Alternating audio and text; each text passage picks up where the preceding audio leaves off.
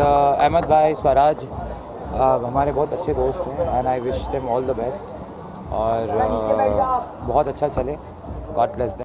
I think finally with all my experience in this industry with Elbow Room and my earlier experience with Mirabella, I've tried to put in all my details, intelligence and hard work, and I think I've reconstructed the whole property absolutely like we're starting new and fresh. So I'm very excited about that. Talking about the food, it's totally revisited, new menu, new cocktails. First, how excited are you? It's been your baby, and you've nurtured it from day one. Yes, actually, I realized that for anything in life, you need to have a lot of passion, and I fortunately found a great team this time.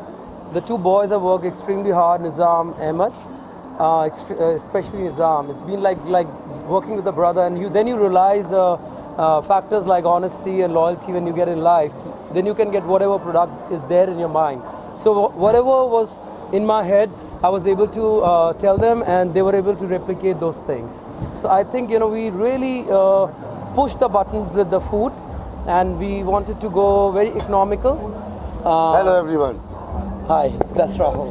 That's Swaraj Kapoor. Yeah, hi. ये जो भी काम करता है ना बड़ा आध्यात्मिक होता है. नाइट क्लब हो, योगा हो, होलिस्टिक अप्रोच होता है और एक अकेला शो मैन है जिसके लिए हम सब आते हैं.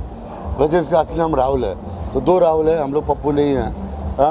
So it's beautiful place, we all are enjoying it.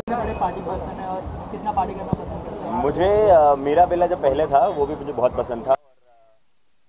और लोग बहुत सेफ रहें, रात में आराम से घर चले जाया करें और पार्टी करें, सेफ जगह पे पार्टी करें और have a decent parties. That is important.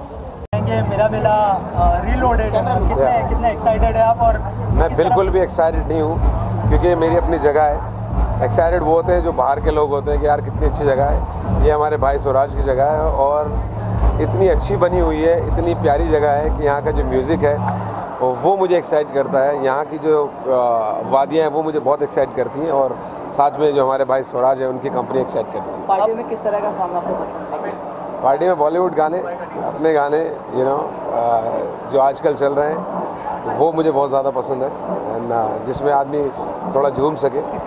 अरे भाई, आप बाहर तो बहुत सारे शोज़ करते हैं लेकिन बड़े पर्दे पर या छोटे पर्दे पर कब एंट्री करने वाले? ऑडियंस बहुत टाइम से वेट कर रही है. यार देखो, ऐसा है, सबर का फल है मीठा.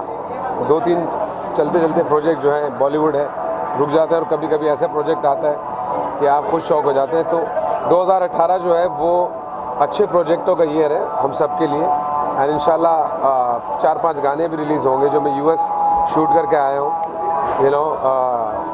Let's party in the pool, Habibi और $1 महंगा तेरा नखरा, पंजाबी गाना. तो इस तरह के 4-5 गाने बहुत बड़े स्केल पे हम लोगों ने शूट किए. सो इंशाल्लाह इस साल निकलेंगे, बाहर आएंगे.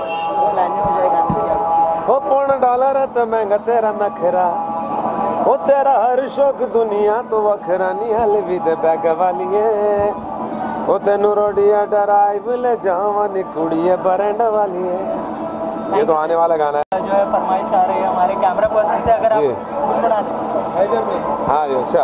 वो क्लब हो या पब हो, विस्की का टब हो, नशे में हम सब हो, वो ओ सोनी कुड़ी नाल हो, म्यूजिक कमाल हो, फुल लाइट धमाल हो, वो ओ. अली भाई, अच्छी है और इम्प्रूव्ड है. I think so. I am waiting for that. जैसे आपने कहा म्यूजिक, तो आपको पार्टी में किस तरह की म्यूजिक सुनना पसंद है? ट्रेंडिंग जो म्यूज़िक कहते हैं आजकल वो ज़्यादा वो होता है जो फैशन में.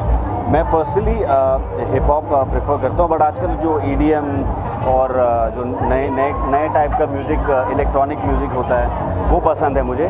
बट जो अभी चल रहा है वो भी काफ़ी फेवरेट है मेरा. आखिर मैं थोड़ा सा अलग सवाल जानना चाहूँगा. अभी जो आसिफा के ऊपर जो चल रहा है गैंग